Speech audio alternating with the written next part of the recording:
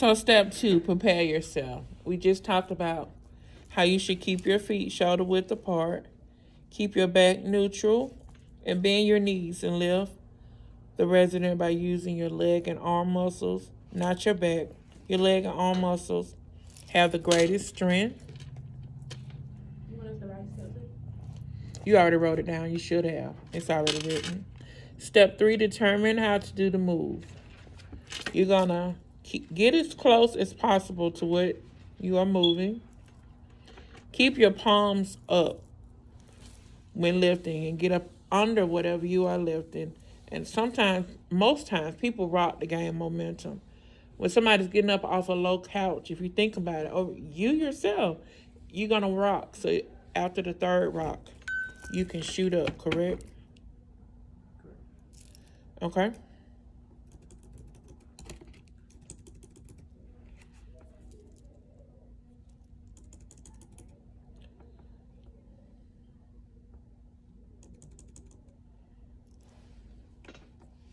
Okay.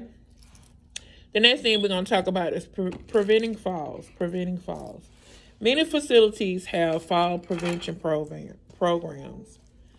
And these fall prevention programs, they are good because they actually give you an opportunity to see why residents fall.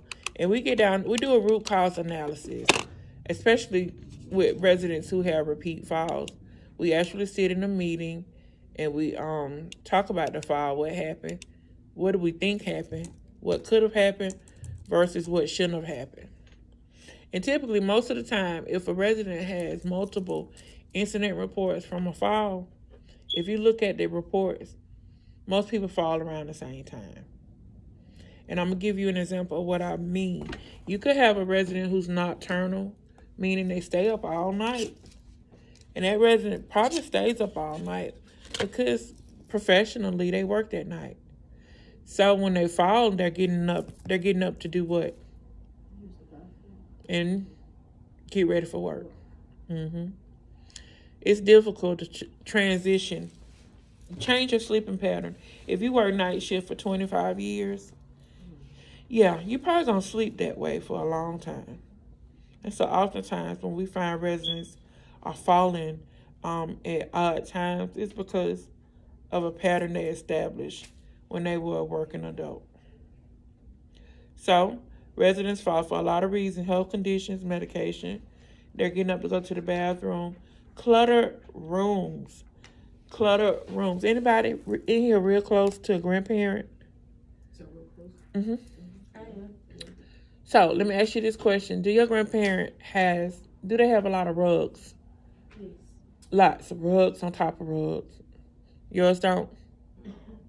She's always, she likes to decorate as well, so she got her little living room and the basement, and that's it, In the living room, there are no rugs?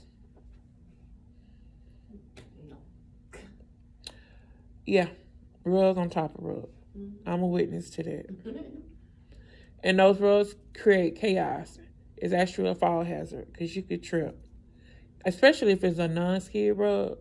They don't think about when they buy rugs that you need to buy the type that's not going to slip.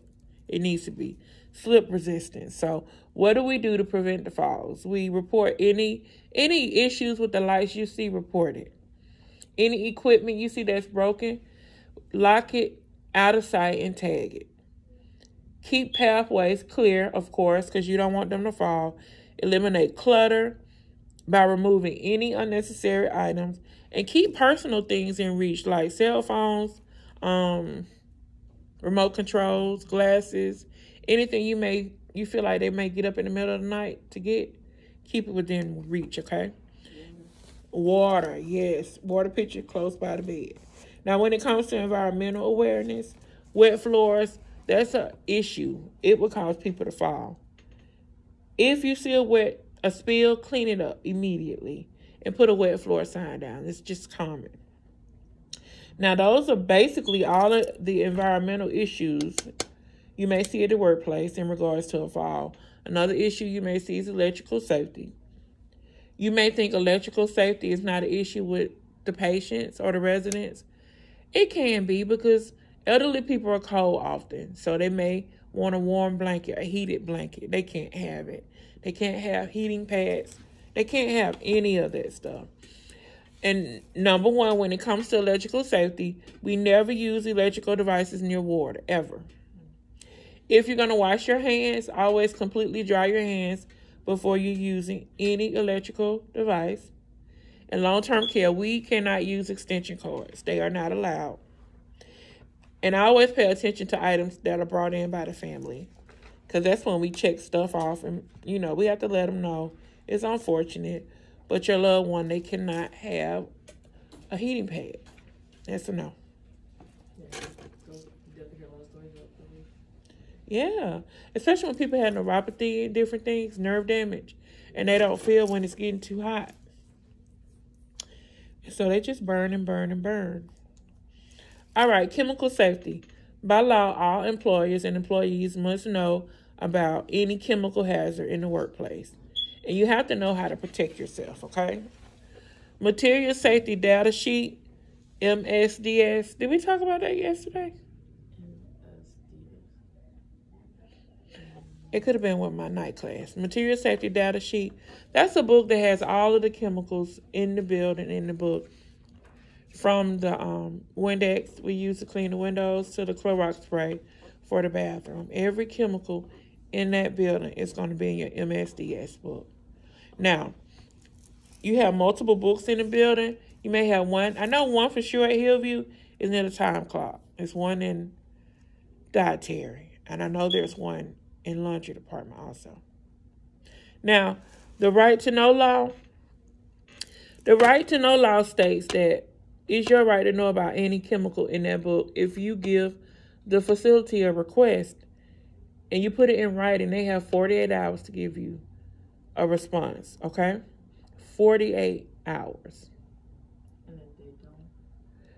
Well, OSHA, that's another issue that falls on OSHA. Safety around oxygen. Now, you guys already know oxygen and flames don't mix. So you want to no smoking when oxygen is in use. Most facilities are non-smoking for that reason. And I want you guys to think about it, because we oftentimes don't think about safety when it comes to oxygen. Let's say you have one resident smoking and a fire happens. Did y'all know, think about it, there's one room in the building that probably holds canisters full of oxygen. Mm-hmm. If the fire gets to that room, what's going to happen? Major. But then you have other rooms sporadically with oxygen canisters because you have residents on oxygen. It becomes like a domino effect. You get to that oxygen canister, there's an explosion, and then it will continue. But the grand scheme of things will be a great explosion if the fire gets to that oxygen holding room. You can allow the patients to smoke? No. Mm-mm. Did you ask if they allow the residents?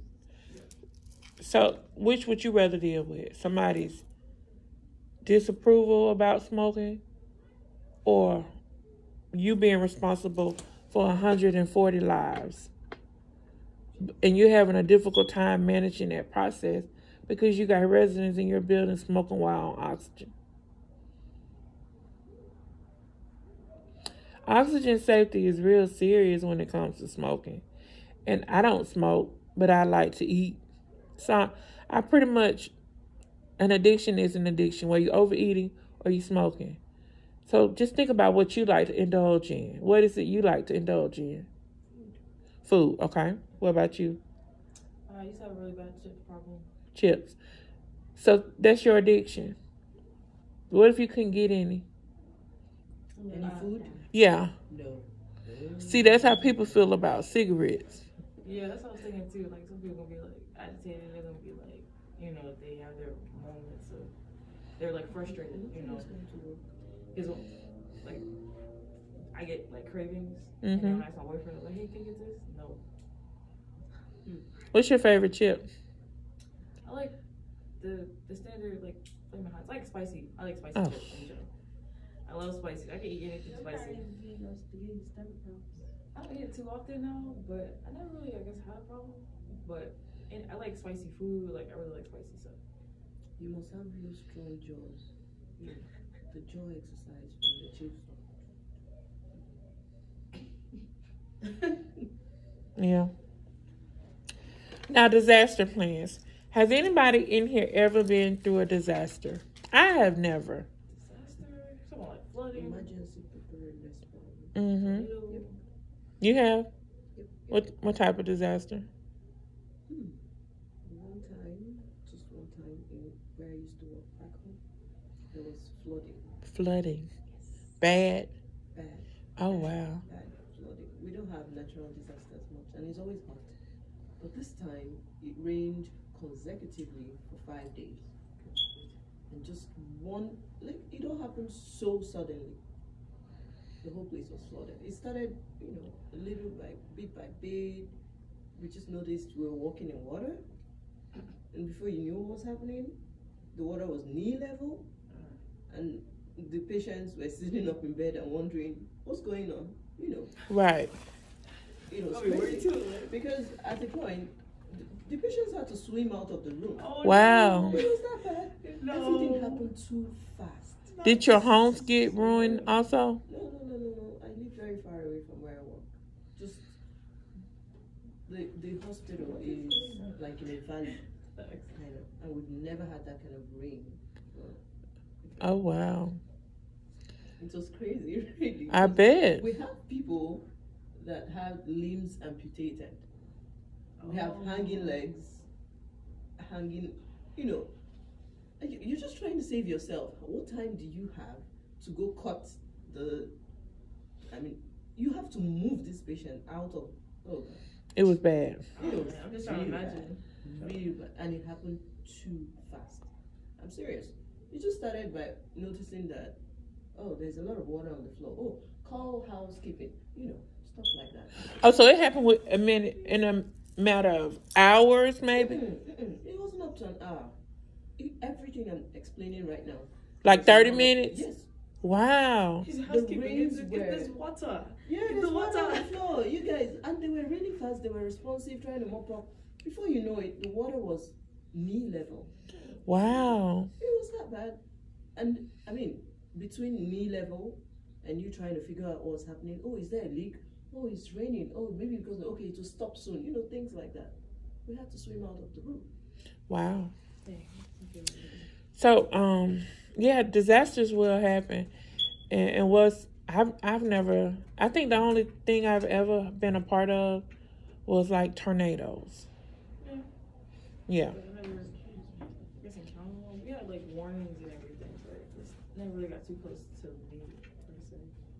Tornado drills, but your facility, they're going to teach you about their disaster plan once you get hired, okay?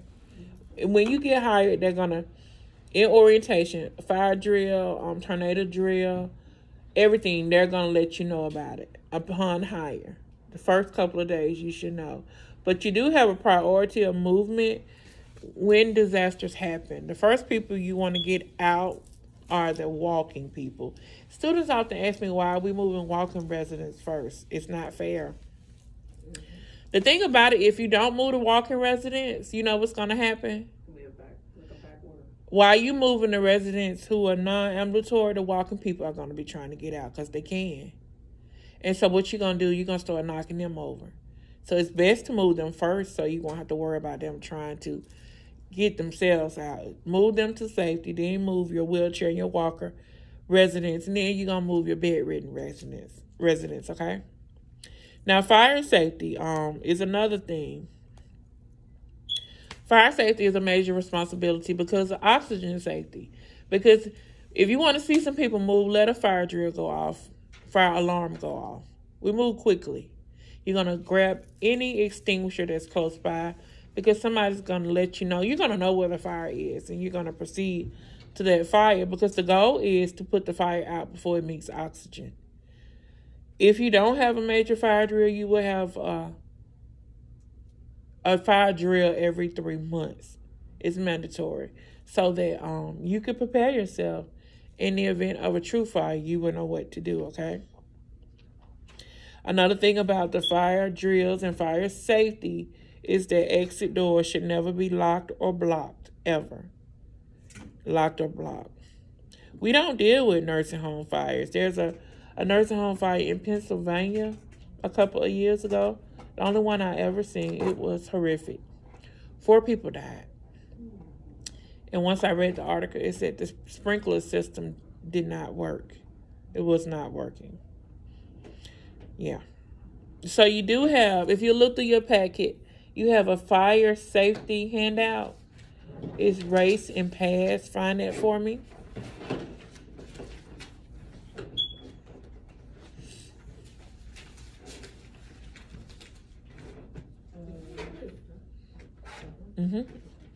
Ooh, that's a bad copy. Let me see. Turn around. I'm gonna have to retype that. Race and Pass.